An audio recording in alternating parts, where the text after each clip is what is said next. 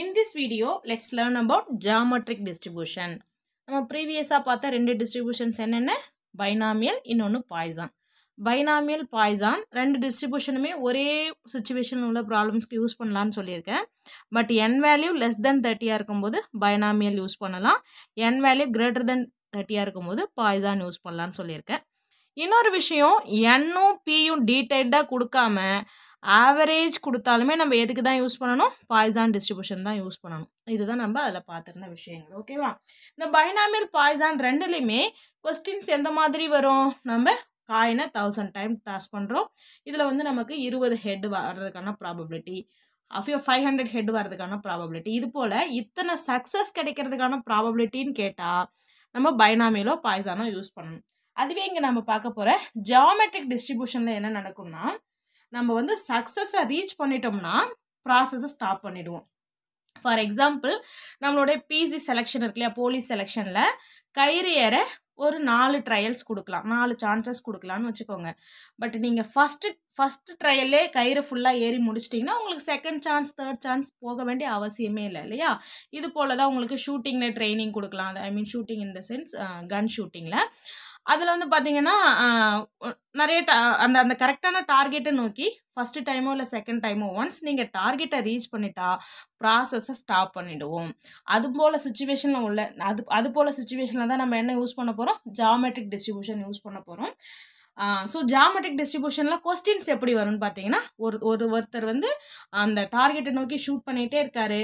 அவரை 10th ஷாட்டில் கரெக்டாக ஷூட் பண்ணுறதுக்கான ப்ராபபிலிட்டி, இத்தனாவது ட்ரையலில் சக்ஸஸாக ரீச் பண்ணுறதுக்கான ப்ராபபிலிட்டின்னு கொஸ்டின் வந்து நம்ம என்ன யூஸ் பண்ணணும்? ஜியாமெட்ரிக் டிஸ்ட்ரிபியூஷன் யூஸ் பண்ணணும். இதுக்கு வித்தியாசம் தெரியுதா உங்களுக்கு?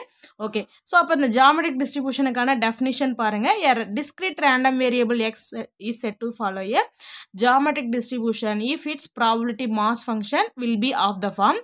இதுக்கான ப்ராபபிலிட்டி மாஸ் ஃபங்க்ஷன் இந்த ஃபார்மில் தான் இருக்குது. எந்த ஃபார்மில்? p × q⁻x−1. இது எப்படி நீங்கள் ஞாபகம் வச்சுக்கலான்னு பார்த்தீங்கன்னா, நம்ம பிங்கிறது என்ன? சக்ஸஸுக்கான ப்ராபபிலிட்டி. இங்கே சக்ஸஸை என்ன பண்ணுவோம்? ஒரு முறை தான் ரீச் பண்ணுவோம். சக்ஸஸ் ரீச் பண்ணிட்டா ப்ராசஸே ஸ்டாப் ஆகிடும். அப்போ அதனால தான் p⁻1. நம்ம எக்ஸ் டைம்ஸ் ட்ரை பண்ணும்போது x−1 டைம் ஃபெயிலியர் ஃபெயிலியர் ஆகிட்டு தான் நம்ம எக்ஸ்த் டைமில் அந்த சக்ஸஸை ரீச் பண்ணுறோம். ஸோ அப்போ ஃபெயிலியருக்கான ப்ராபபிலிட்டி q⁻x−1. இது நீங்கள் நினைவு வச்சதுக்காக சொன்னேன். இதுக்கான ஃபார்முலா என்ன? p × q−1. இங்கே எக்ஸ் வந்து அங்கெல்லாம் எக்ஸ் வந்து 0லேருந்து, அங்கே எக்ஸ் வந்து நம்பர் ஆஃப் சக்ஸஸ்ன்றதுனால நமக்கு சக்ஸஸே கிடைக்காம கூட போகலான்னது அங்கே.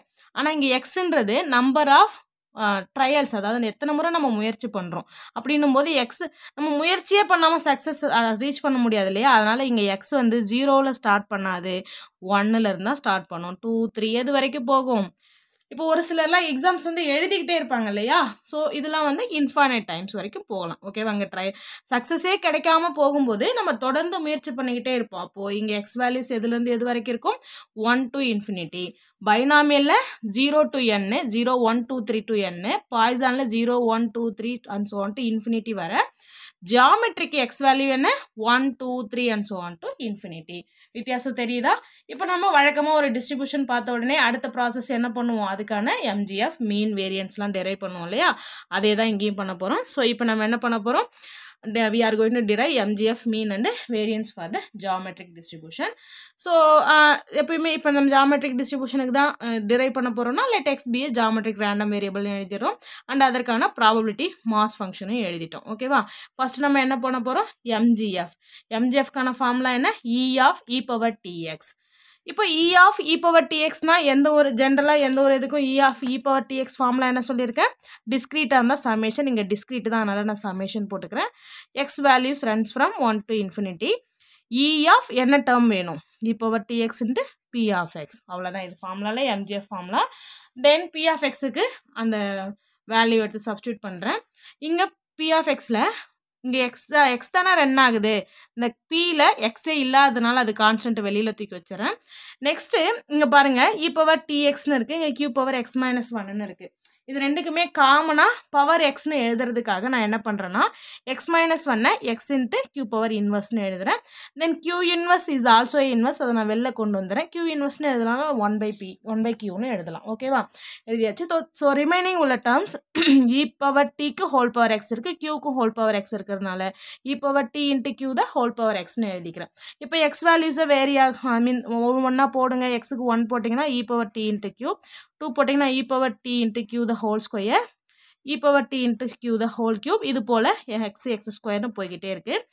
நம்ம இப்போ இதில் எல்லாத்துலேயும் என்ன டேர்ம் இருக்குது காமனா, e power D into Q common. So let's take it out side. Q into e power D Q வெளியில் எடுத்துட்டிங்கன்னா 1 plus e power D into Q, ஒரு பவர் தானே வெளியே எடுத்துரும், பவர் 1.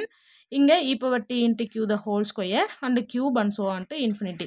இந்த ஃபார்முலா ஞாபகம் இருக்கா, 1 plus X square X cube இந்த போல் ஃபார்முலாவாக போயிட்டே, ஐ மீன் இந்த போல் போயிட்டே இருந்தால் அது என்ன formula, 1 minus X the whole inverse formula. Already நம்ம யூஸ் பண்ணியிருக்கோம் இல்லையா, எஸ். ஸோ இந்த ஃபார்முலாவை யூஸ் பண்ணும்போது இங்கே பாருங்கள் இது எப்படி இருக்குது, 1 ப்ளஸ் எக்ஸ் ஸ்கொயர்னு போய்கிட்டே இருக்கிறதுனால ஃபஸ்ட் இந்த கியூ கேன்சல் பண்ணிடலாம்.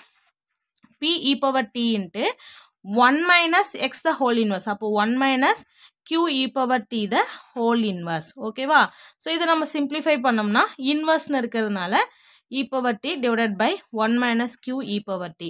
இவ்வளோ தான், இதுக்கு மேலே இதை நம்ம சிம்பிளிஃபை எல்லாம் பண்ண முடியாது. இதுதான் நம்மளோட எம்ஜிஎஃப். ஓகேவா, அடுத்தது மீன் அண்ட் வேரியன்ஸ் பார்க்கலாம். இப்போ நம்ம எம்ஜிஎஃப்லேருந்து மீன் கண்டுபிடிக்கலாமா? மீன்கான ஃபார்முலா என்ன, எம்ஜிஎஃப்லேருந்து மீன் கண்டுபிடிக்கணும்னா ஒரு முறை டிஃப்ரென்ஷியேட் பண்ணி டிக்கு 0 போடணும். அப்போ எம்எக்ஸ் ஆஃப் டியை ஒரு முறை டிஃப்ரென்ஷியேட் பண்ணிவிட்டு எம்எக்ஸ் ஆஃப் டி எழுதுகிறோம். இப்போ நம்ம டிஃப்ரென்ஷியேட் பண்ணலாமா, டிஃப்ரென்ஷியேஷன் ஞாபகம் இருக்கு இல்லையா.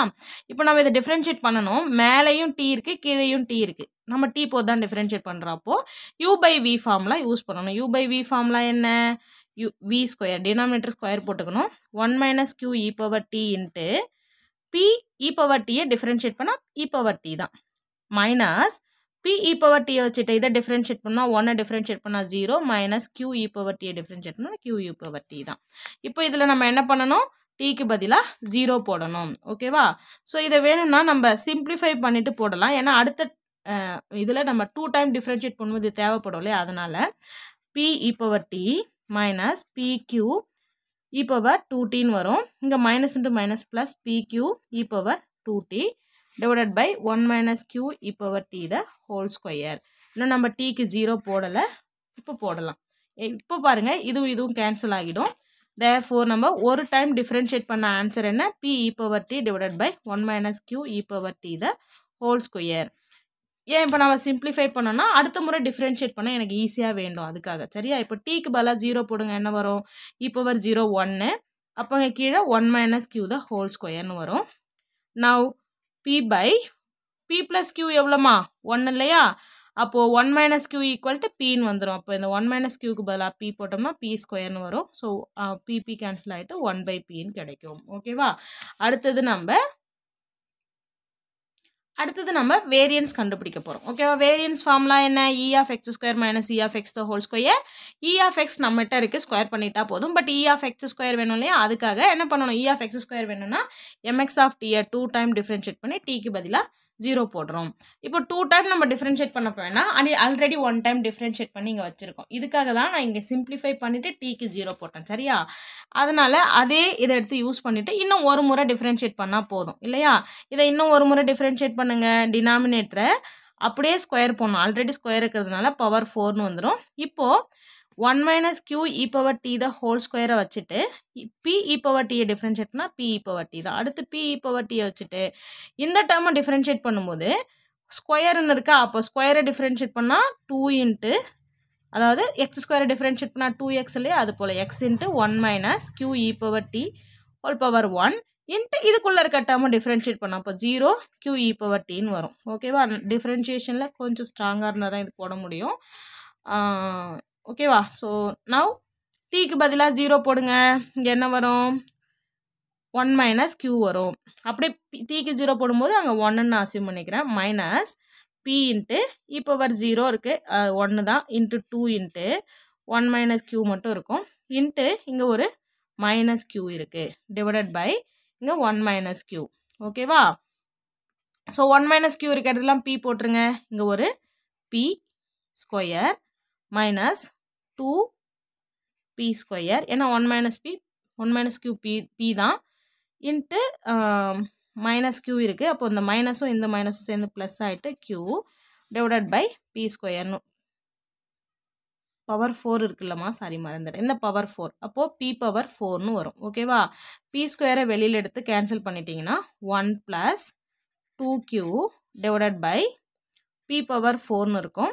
p பவர் 4ல் ஸ்கொயர்னு வந்துடும். So this is equal to நான் இங்கே எழுதுகிறேன் 1 ப்ளஸ் 2q ப்ளஸ் சாரிம்மா 1 plus 2q by p square அப்படிங்கிறது தான் நம்மளோட e ஆஃப் எக்ஸ் ஸ்கொயர். ஓகேவா? 1 plus 2q divided by p square. சாரிம்மா, இதில் ஒரே சின்ன மிஸ்டேக். இங்கே ஸ்கொயர் இருக்கு இல்லையா, நம்ம ஈக்கு பவர் 0 போடும்போது 1 மைனஸ் q த ஹோல் ஸ்கொயர்னு இருக்கும். நான் சாரி விட்டுட்டேன். சரியா? அப்போது இந்த இடத்துல இது ஒரு p ஸ்கொயர், இது ஒரு p சேர்ந்து p கியூப்னு இருக்கும். p ஸ்கொயரை காமனாக வெளியில் எடுத்துட்டோம்னா இங்கே ஆல்ரெடி p ஒன்று இருக்கும். ஓகேவா? ஸோ அப்போ நமக்கு எப்படி வருது? p plus 2q by p ஸ்கொயர்னு வருது. இதை இன்னும் நம்ம சிம்பிளிஃபை பண்ணணும்னு விருப்பப்பட்டா which is equal to p plus q வந்து 1 இல்லையா, அதனால் இதை எப்படி பிரிக்கலாம்? 2qவை q ப்ளஸ் qன்னு பிரிச்சிட்டோம்னா p ஸ்கொயர்னு வரும்.